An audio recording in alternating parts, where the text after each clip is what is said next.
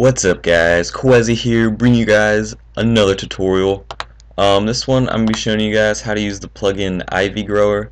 The plugin basically just grows ivy on things. It could be text, it could be a building you modeled or something, it could be really anything. This plugin works quite simply. It's not too difficult to work. It's kind of confusing at first if you're just trying to figure it out by yourself, but that's why I'm here.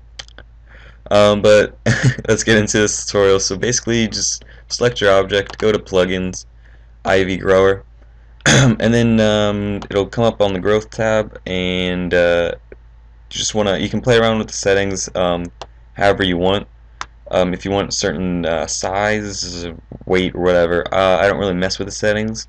But then again, I'm not using the plugin for anything specific. So if you're doing something with a building, you might want a bigger ivy that goes down the whole building or something like that. But once you get your settings right and everything, you just want to go to a spot where you want the ivy to grow on your object. So I'm just going to go right here and I'm going to double click, and a yellow square will come up right in that spot. And then I want to go and click Grow Ivy, and as you can see, it'll start spurting out these lines. And it takes into account the gravity coming down and everything. It's pretty cool.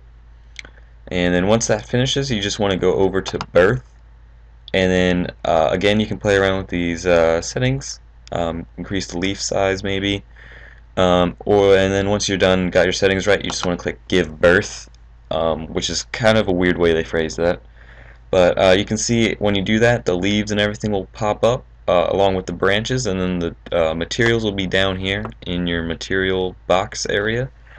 And then if you want to add more ivy, you just can go around and keep going to different spots and double clicking and making more ivy. But that's basically it, guys. Hope you enjoy this tutorial. It's a fairly simple plugin to get used once you know how. So hopefully this helped you guys. Follow me on Twitter at Qehzy. Leave me some suggestions for some tutorials you'd like to see, or just drop them in the comment section below. Thank you guys for watching, and peace.